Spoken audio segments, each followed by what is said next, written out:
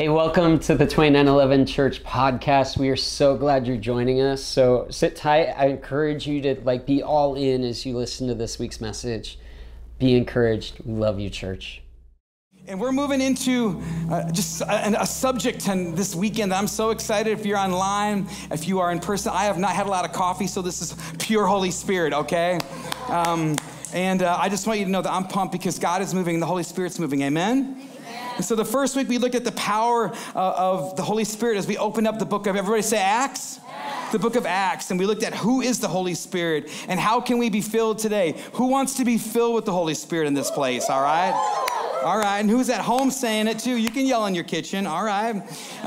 Week 2, Pastor Kirsten, one of the best messages I've ever heard on the baptism of the Holy Spirit. If you haven't heard it, you need to get online and break into it because it's all about what the baptism of the Holy Spirit is and how it can change our lives. And what I love about her, and she's been in kids ministry 10, 12 years, and she was able to break it down for us just so basically. And I don't know about you, but sometimes I need somebody to break it down because I got a kid brain, all right? You know what I'm saying?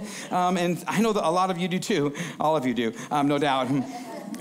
Pastor Carl on week 3 talked about our salvation story, right?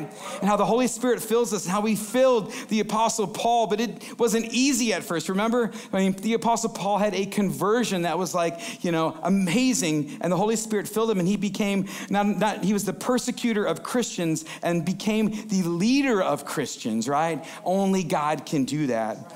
And last week, Jen looked at how persecution and suffering, threaded through the book of Acts, actually caused the church, everybody say grow?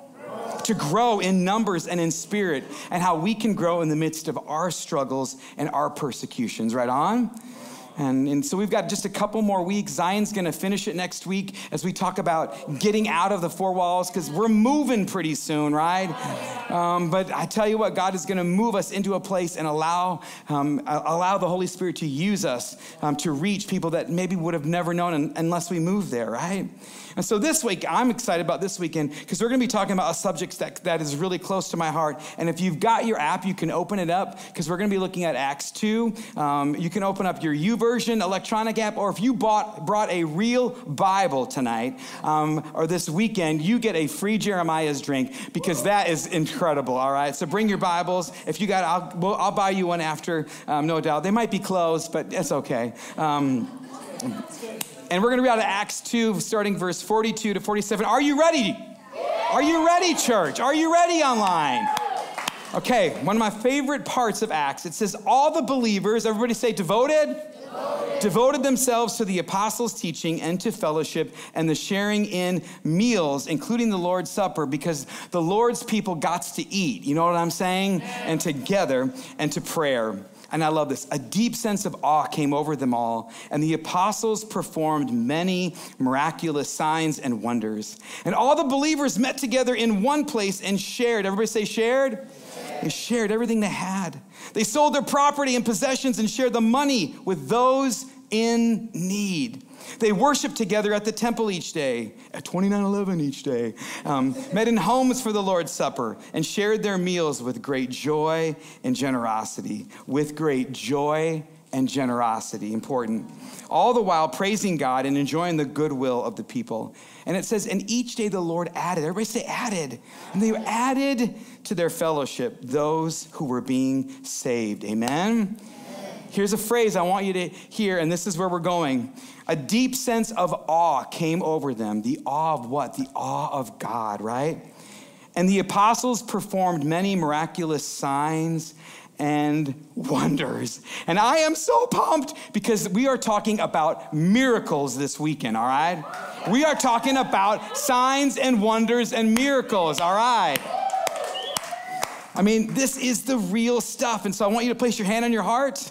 And I want you to pray with me, Lord, open our hearts because you are a God of the impossible. As we sang about, you are a God of the miraculous and you are a God of signs and wonders. And so we say, God, we are just so honored that we get to be a part of seeing what you do in your name. Everybody said? Amen. Everybody say miracles. Miracles. Everybody say miracles. Miracles. Miracles, I mean, they are found threaded through the Word of God, right? And since we're looking at the book of Acts, and we're studying the book of Acts, and we have been the last 4 weeks, this is week 5, I want to look at the book of Acts alone. I mean, this doesn't even count what God has done and threaded through the Old and New Testament.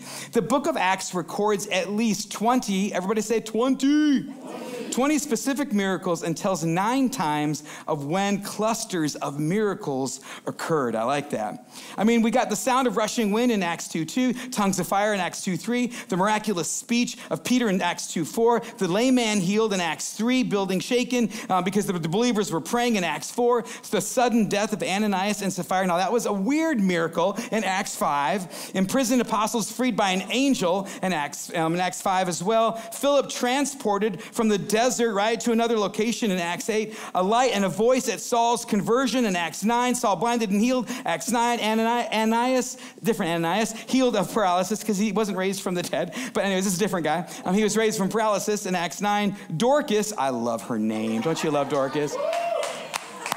Name your child Dorcas and they'll never forget it. You know what I mean? And either one. Dorcas restored to life. That lady was brought back to life, people. Herod's violent death in Acts 12, because that was an important part of what needed to happen for believers to move forward. Elymas the sorcerer was blinded in Acts 13. The cripple at Lystra was healed in Acts 14. Demons cast out of a slave girl in Acts 16. Paul freed from prison by earthquake in Acts 16. Eutychus raised from the dead, another one in Acts 20. Paul unaffected by a viper's bite. Yes, snakes can't take away our faith in God. Acts 28. And the father of Publius was healed in Acts 28, and it ends with his healing. Everybody say amen. Amen.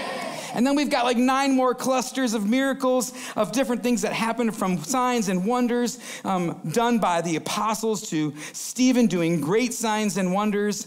And it says in Acts 28:9, the rest of those on that island where Paul was when that snake came, who had diseases, all came and they were, everybody say, healed. Healed. God was moving, amen?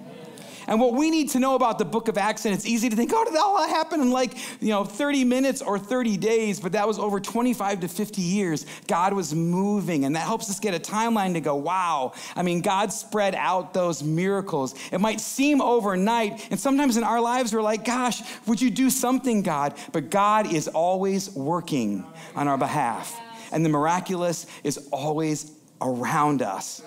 Because here's a wrong assumption about miracles, and this is why it's exciting to talk about, because there's a reality to miracles. The fact that many miracles occur doesn't mean that every believer should always expect one whenever he faces a problem, right?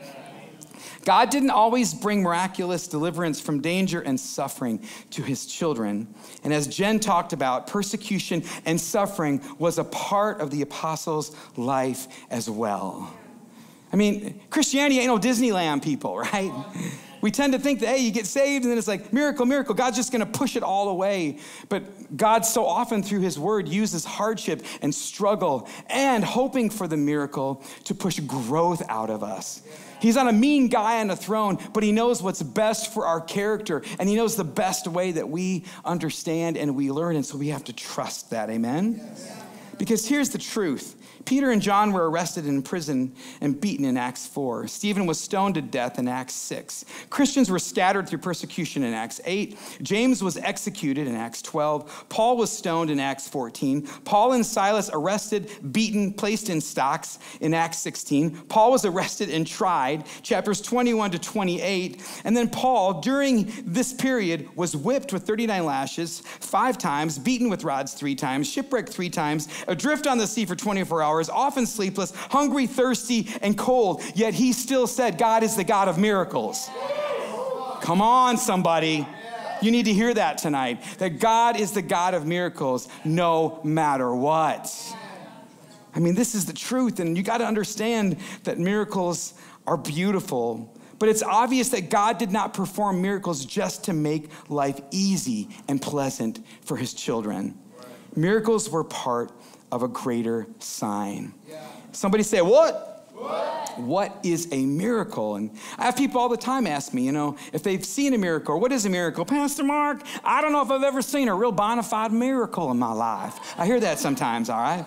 So what is a miracle? Well, if we define miracle in the English language, it's a surprising and welcome event that is like inexplainable by natural or scientific laws and is therefore considered to be the work, I love this, of a divine agency, AKA Holy Spirit, people, all right? So synonyms of miracles are mystery, phenomena, wonder. Everybody say marvel. Not the Marvel movies, but a marvel, right? Okay, yeah, anyways. I was trying to be super cool. So what does the word miracle mean in Hebrew? Well, it's pronounced mopheth, and it means token. It means miracle. It means miracle. I tried to go deeper with it, but it didn't go there, all right? The word miracle in Hebrew means miracle. Okay, what does the word miracle in Greek mean? Well, it means dunamis, and we talked about that word, right? It's a force, a power, and it points to a higher force that is entrusted and working in our world, right? Here's the truth. The miracles were not just used to bless the people in the book of Acts or the new believers. And I think we get this confused, and that's why this message is so important, because sometimes we feel like, well, if I haven't seen a miracle or I'm not seeing it right now, or I prayed for a miracle and it doesn't happen, then I'm a loser. I'm a loser Christian. And that's not the truth, because here's the truth of miracles. Miracles in the New Testament church and through the ministry of Jesus and the apostles were always about bringing attention and focus to God. They weren't just to bring us out of pain and suffering and sorrow. That's an added part of the miraculous. Maybe you get the chance to live another life, or you get the chance to like have a new organ, or maybe you get the chance to financially be debt-free. These great miracles we're going to talk about in a minute are a part of our lives, but they're not there just for us to feel good. Miracles are a testimony that God is who he says he is, that he is who he is.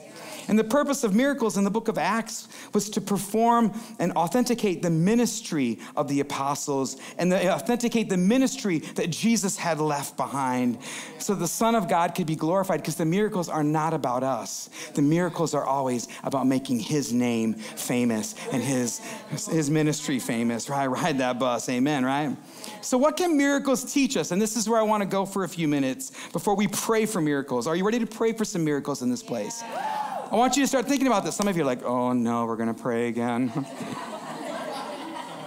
I got to get out of this church, We're going to pray again because we believe in the power of prayer, amen? And we're going to pray for that. So you don't need to hear my voice very much tonight. What you need to hear is God's voice. But I want you to know that here's some things that miracles can teach us and what we can learn. The first thing is this, is the greatest miracle is salvation. The greatest miracle of all is salvation, my friends. Don't get it confused with seeing something. It is what's happening in your heart, right? Because miracles are not just physical. We get tied up in Western culture, in Western Christianity, American Christianity, that the physical ones are like the creme de la creme, right? They're like the best thing. If God could do this one thing, it would be better than anything, but it's not better than anything, because a miracle won't get you into heaven. Knowing Jesus Christ personally in a relationship that's passionate is where we find ourselves unlocking the opportunity to not be separated from God for a lifetime. Salvation is the miracle, right? Ephesians 2:8, for it is by grace you've been saved through faith. And this is not from yourselves. It is the gift. Everybody say gift. It's the gift of God, not by works, so that no one can boast. Romans 5:8, but God demonstrates his own love for us. While we were still sinners, yet Christ died for us, right? And that means it's a gift. That means salvation's important. Romans 3:25, 26. For God presented Jesus as a sacrifice for sin. People are made right with God when they believe that Jesus sacrificed his life, shedding his blood. That's the miracle, that Jesus came down and was a part of us and said, I'm going to give my life for you. So we no longer had to do animal sacrifices and all that chaos and be in separation of God, that we could be with him. The veil was torn. That is the miracle. So don't get that messed up when people are like, well, I'm not seeing miracles. Oh, if you've found Christ, you've seen a miracle, my friend, in your life. You know you've seen a miracle. So know that. That gets me excited, because the greatest miracle of all is salvation. Eternity is a miracle. Amen? Another thing you got to know about miracles is miracles come in all shapes, sizes, and forms, right? Have you figured that out? I mean, miracles are like diamonds. There's so many sides to the definition of what a miracle is. And we tend to try to like list, and the miracle is only this thing, and the miracle is only in that thing. And I tell you what, God works outside the lines of what our human minds can think. Because there's miracles happening in this room this weekend and online this weekend right now. God is moving, and there's a miraculous move that's happening. And so I want to break down to what maybe we can kind of like maybe categorize so that you can understand that miracles aren't just one thing. And the first thing is that there's a spiritual miracle, and we just talked about that. The miracle of salvation. Like when you see somebody accept Christ, or maybe you have found Christ and you're like, how on earth did I get here? And it's only the grace of God, right? I mean, you look at great men like C.S. Lewis. I'm going to give you just an example of a miracle. He was an intellectual atheist. This guy was smart. He taught at Oxford and Cambridge. And the fact that he found Jesus Christ personally is miraculous. And out of that miracle, I mean, so many other theologians and individuals through the course of the last 100 years, their lives have been impacted because Lewis found the gift of salvation. That's a spiritual miracle. I think of a more personal miracle in the room. Pastor Carl Feller is a guy that I love and know. And the reason why he's a personal miracle in my eyes and what I get the chance to watch is I saw that kid at 14 years of age come down to an altar and accept Jesus. And that guy has not turned back. That's a miracle of salvation, okay, right? And on Wednesday night, I'm sitting at Alpha. The room is full of new believers and believers trying to go farther. And I'm thinking, what a miracle. Here's a kid at 14 that found God, and now at 40 is serving God with his whole life. And here he is leading believers to know Jesus more. That is a spiritual miracle, my friends. And we can't hold back on that, right?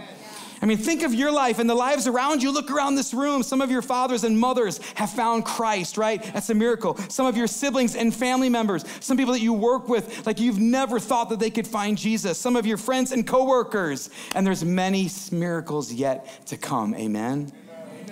Then there's physical miracles, and these are the ones that are tangible. These are the ones we want to see. These are the ones we want to almost pay money for, right?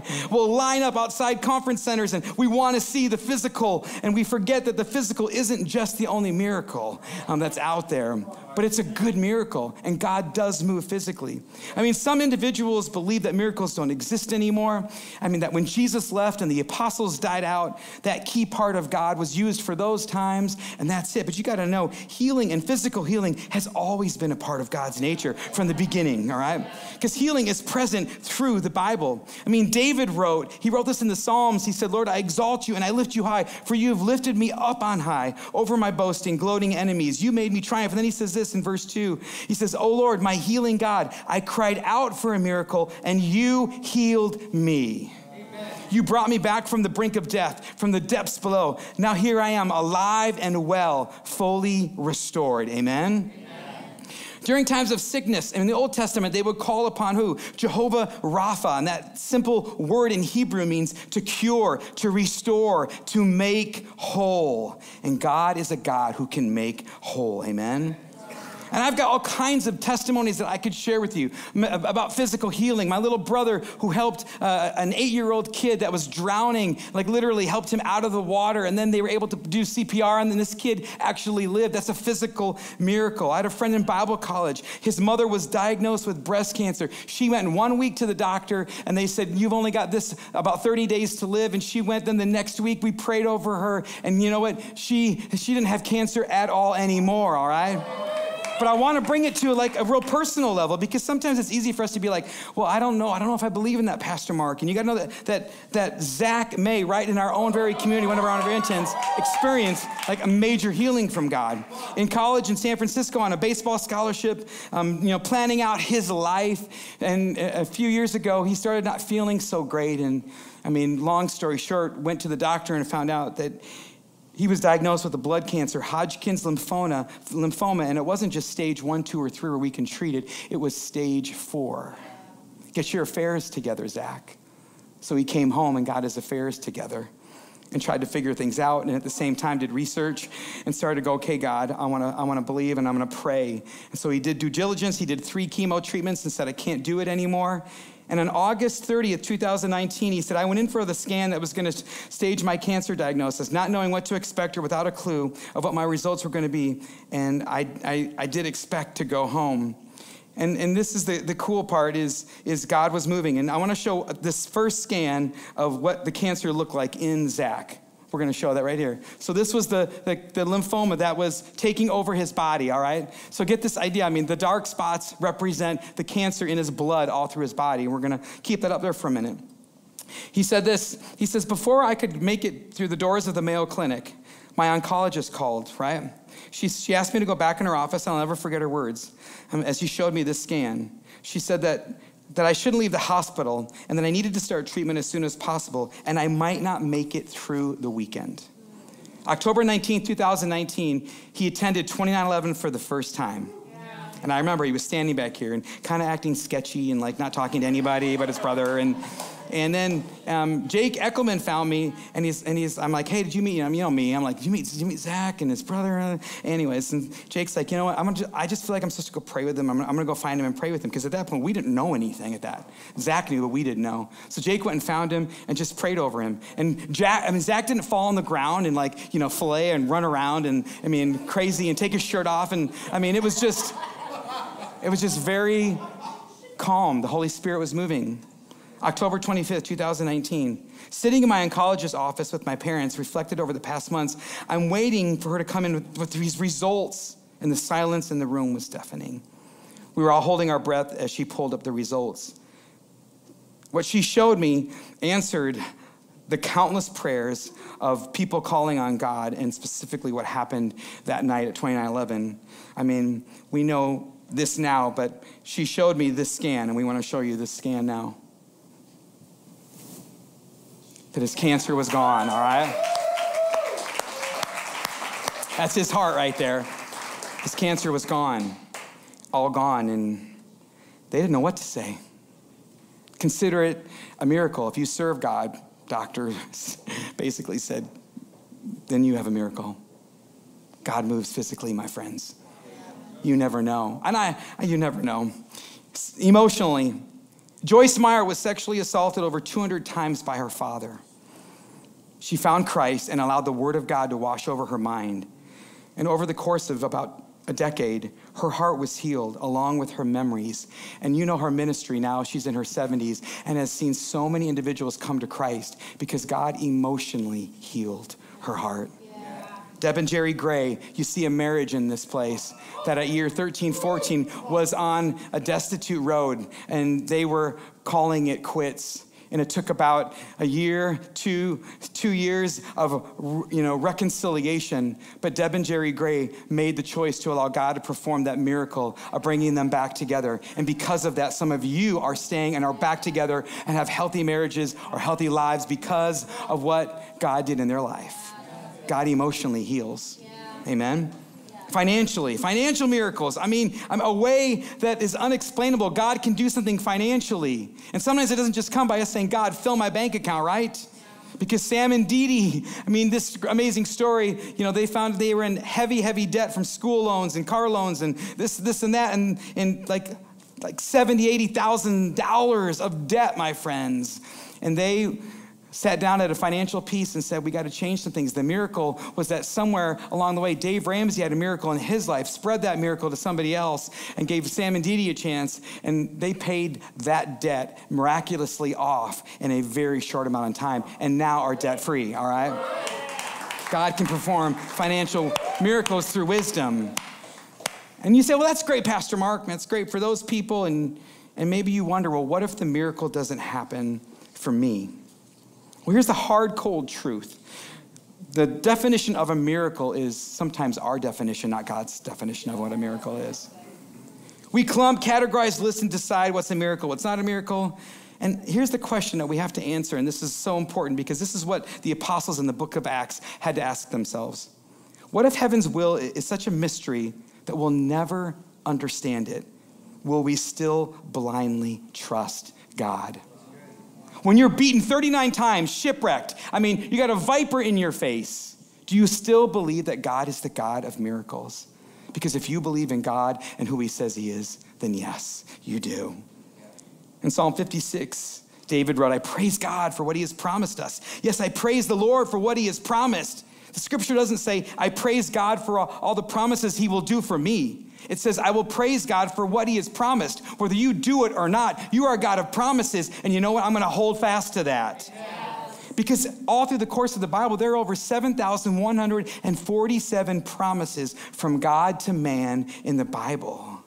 Do we think that he can't move, that he can't do it? And that if he says that he will take care of those promises, then we have to blindly trust him. And at some point, we got to mature past this focus of me, my miracle. I didn't see miracles. God doesn't like me. We got to get past ourselves, and we got to just trust him blindly. And it's a point of no return that we get to in our faith that says, whether the miracle happens or not, I'm going to serve God with everything that's within me. And then we just take it day by day and step by step. Amen? I'm a big believer in praying until the final breath. I don't want you to come to my hospital room or find me on the street if you don't have faith and you are just more of a negative doubter. Because I want somebody who will stand over me if I'm supposed to live longer or I'm supposed to be healed in that aspect that has the prayer of faith, that will lay their hands on me and say, in the name of Jesus. Because if you're going to stand back and observe and watch and say, nope, God can't do it, I don't want you there. And I'm sitting and standing, Jake and I were standing next to Cody, who liver heart transplant guy, remember? On Friday, they said, I don't think he's going to make it through the weekend. And we're standing next to him, and you can feel the fever on his body, and we're laying our hands on him. And I'm like, God, I have no idea, but I do not want to stand before you someday and you say, Mark, you prayed weak. Pray strong. And strong isn't yelling and screaming. Strong says, I don't understand, God, but I'm going to lay my hands on this guy, and I'm going to pray in the name of Jesus that you and your will would be done. Whatever that is, I'm going to trust you, because it's a win-win for Cody. If he lives, it's a win because he gets to spend more time here. But if he does not, and the will of God is for him to be with you, he wins because he found you 2 months ago, God. That is a miracle, and salvation is the greatest miracle. So I'm going to lay hands on him, and I'm going to pray for your will to be done. That's what God's looking for. My mom passed away last week, 95, and she was on hospice. She lived an additional 4 years from when they originally said, hey, your mom's not going to make it a couple more months. I don't understand why, but I want to live a life that creates a place for the miraculous no matter what. I mean, we got to get to this point where we stop getting mad at God when things don't go our way, when we stop stubbornly talking to God, when the things that we want and the miracles that we think should happen don't happen. We just got to say, God, I'm with you heart and soul. I don't get it. This is a mystery, but I love you. And he gets it. He sees our grief, our sorrow, our expectations not get met. And if we lean into him, he's the greatest fulfiller and of hope no matter what. God is a God of the miraculous, because all miracles are in the name of Jesus. Do you know that? Thank God miracles don't happen in the name of Mark, or they wouldn't happen, because I sure don't have the faith for it. But God's growing me, and he's growing you, because it's not based on us, it's based on his name. From the cross to the resurrection, all miracles give the glory to Jesus. We make his name famous, so it draws our eyes upon him, right? And I want you to know that sometimes we fail to see that the miracle God is wanting to provide is within us, right? I love this in Acts 4. Joseph of Cyprus says, all the believers were united in heart and mind, and they felt that what they owned was not their own, so they shared everything they had. It wasn't mine. The apostles testified powerfully to the resurrection of the Lord Jesus, and God's great blessing was upon them all. And it says there were no needy people among them, because those who owned land and houses would sell them, bring the money to the apostles, and give to those in need. And then it says, for instance, there was Joseph, the one the apostles nicknamed Barnabas, which means son of encouragement. Oh, I want to be known for that. He was from the tribe of Levi and came from the island of Cyprus. He sold a field that he owned and brought the money to the apostles and said, here, God. Because there was a miracle that someone was waiting for, that somebody was going to receive, and it was because Joseph was obedient to bring that to the storehouse and say, here you go, God. The miracle, maybe for somebody else, maybe even for us, it's in our hands, but we're too busy looking other places or trying to figure it out ourselves, rather than being obedient and being good stewards of what we have. Ananias and Sapphira in chapter 5, do you remember this? I mean, a little bit later, they sell their land too, but they lied about the portion, and they experienced, we'll call it the miracle of death, because they died in the moment because they were holding back from God. And we don't see maybe that miracle a lot in our culture, and we don't want to, right? But here's the truth. Some of us are spiritually dying because we are holding so hard to what we have. And we're dying a much more terrible death because it's slow and our hearts are being drained because God's saying being obedient, not just with our finances, but with our time, our talent, our treasure, but we're holding back on him. And he wants to use us so the miracles can continue. I mean, Christians, it's been said, and it'll be said again, that we're stingy, my friends. I'm going to leave $1 and a gospel tract for that server. And that's the miracle we want to leave behind for them, rather than the miracle of relationship and love and prayer and hope in that moment. I'm not saying it's wrong to do that, but ask any server that works out on a Sunday afternoon when churches are released, and they'll tell you Christians are the cheapest. We should be the most giving because everything we have is his anyways. So let's do our best. I know you can't give everything away. That's not what God's asking. He's just saying, are you willing to open your hands? Are you willing to contribute and plant a seed? Because that seed could grow into the miracle tree that somebody needs. God wants to use you. My dad taught me to use what God's given you. At the age of 84, he was using that darn Buick he left me to take his younger friends to chemotherapy. And he told me, if you're blessed with a house, then fill it with a community group or dinners that welcome in the lost. If God's given you a car, then maybe use it to give somebody a ride to church. But Pastor Mark, it's out of my way. Exactly. If you've been blessed with finance and wisdom to build an awesome business, then use that to build the kingdom. If you know how to bake, then bake something that blesses the hands of those in need. Gosh, I got so many stories, but we need to pray. And here's the last thing I want to share. The church in Acts set a climate for the miraculous. Are we? Are you? Because God is wanting to lead the way to set up a culture for miracles. Because the miracles performed show the testimony of Jesus and draw people to him. But the big question is do I live and speak a culture of miracles, or do I live and speak the cancel culture that I live in? I mean, some of us live under our own cancer culture. I mean, we miss the culture of the miraculous. And what is a culture of the miraculous? Well, if you look through the book of Acts, it's simple. There's 4 things that we see that constantly preceded where miracles took place. The first was repentance, because we got to get rid of anything that's holding us back from God. We got to find some gratitude. There was gratitude, and there was constantly thanking and giving and saying, you know what? It's yours, God, anyways. Constantly saying, thank you, God, rather than give me, God. The third thing was faith. They kept their hopes set high. And even if God didn't provide for them, but somebody else, they were joyful to say, guess what? God will provide for me because it's just who he is. I'm going to let him do the miracle. And then the last thing is desperation. I said this to the 11 o'clock last week. I mean, you're getting off easy because you're Saturday night. But I felt like we have such an awesome community, but I just felt like in that particular 11 o'clock service, it's like people were sitting there going, I don't know. I just don't know. And I got up and I just said, who's desperate for God? Because here's the problem in 21st century Western culture. We got everything at our hands. Food, medicine. I mean, we don't need a lot. So we find ourselves maybe not as desperate for God as we need to be. Because I get this question all the time. Well, how come God moves in third world countries or other places of the world that maybe, don't seem to have as much? Why is God working there and not here?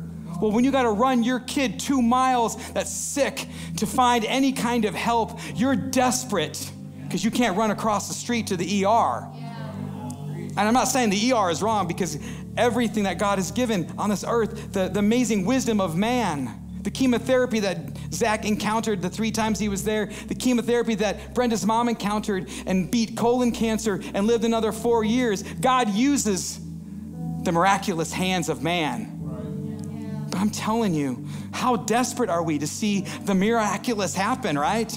Because I want to remind you of what happened in Samaria in Acts 8. But the believers who were scattered preached the good news about Jesus wherever they went. Philip, for example, went to the city of Samaria and told the people about the Messiah. Crowds listened intently to Philip because they were eager to hear his message and see the miraculous signs he did. Many evil spirits were cast out, screaming as they left their victims. And many who had been paralyzed or lame were healed. And then it says this, so there was great joy in that city. Is there great joy in our community because of the miraculous? We have to ask ourselves that, because we could be part of what God can do, not just to change Samaria, but to change Tempe and Mesa and Chandler and the East and the West Valley. God can use little us. He can use little us. He can use little you. He's just saying, believe. Believe that there can be miracles for marriages. Believe that bodies can be healed. Believe that salvation, the most important miracle, can happen for even the person you think might never find hope. This is the power of miracles. I don't know about you, but I want to see joy in this city. I want to see hope again in this place. And it comes as we lead the way and say, okay, God, I repent. I find gratitude. I'm going to give you faith, and I'm going to be desperate for you. I'm not going to walk in every weekend and wonder, observing, should I get into it this weekend or not? I'm going to walk in ready for whatever you have. That's the believer that will see the miraculous as we see in the book of Acts. So would you stand with me and take a moment to close your eyes and just find a place of opportunity to say, God, move. If you're in this place and you've never accepted Jesus, with every head bowed and every eye closed, and you maybe are recommitting your life maybe at this point because you lived for God at one time, or maybe you're here, somebody invited you, or you've been coming for a while, but you're just not where you need to be in your relationship with God. You want to say, God, I'm sorry. I want to live for you. It just starts the greatest miracle of all is salvation. Just lift your hand and say, I want to find Jesus, or I want to find Jesus again. I want to be my Savior, my hope, my help, my greatest friend, my warrior, my strength. And you can put your hands down if it's up. And if you didn't have maybe the faith right now to raise that hand, but in your heart you want to, he's right there. All you have to say is, Jesus, come into my heart, come into my life. I want this relationship with you. And this great miracle is happening right now for some of you, and it is the greatest miracle. So allow that miracle to just go deep. Allow his beautiful love and grace to wash over you. Allow the shame and the guilt and the struggle and the hardship to feel lighter, to fade away, because he loves you for who you are. And he died on a cross and was resurrected so you could have life, and that joyful life they found in the city of Samaria. And now for the rest of us, I'm asking our pastoral staff and team, they're going to come up. They've got green lanyards on that say, I am believing with you. And I just want us to create a place for the miraculous. You say, well, Pastor Mark, my miracle isn't like huge. It doesn't matter. What I need from God maybe is huge. It still matters. It all matters. And we want to create an opportunity for you to pray with you, to agree with you in Jesus' name, to pray about this. And it might take a moment, it might take a year, it might take a whole lifetime. We can't decide what a miracle is and what it's not. We're going to trust that God does. But if you need a miracle in your marriage, you need a miracle in your finances, you need hope, you need a miracle in relationship building in your life, you need a miracle because, there's depression, mental health, it's all real. And God wants to bring that miracle into your life. And the Bible says sometimes we don't have what we're needing because we don't ask for it. And we want to create for a few moments a place where we can ask for the miraculous. And I want you to know that God is with you in this moment. We've got friends that want to pray with you, or maybe just even during this moment of worship that you can lift your hands and say, God, here's a miracle I've prayed for a bazillion times. I'm going to pray for again. But let's believe that God is a God of the impossible. Amen?